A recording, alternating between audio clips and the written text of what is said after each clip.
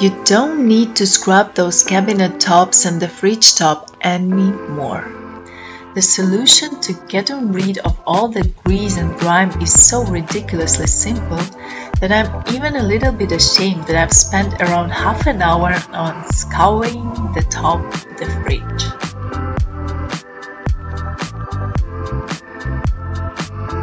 These cabinet tops were not cleaned for a decade. But all I had to do is to sprinkle any degreaser on that grime.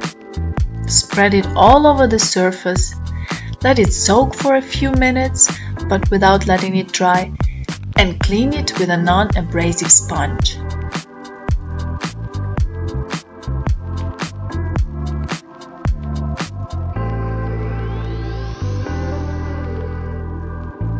Then wipe it with a clean cloth.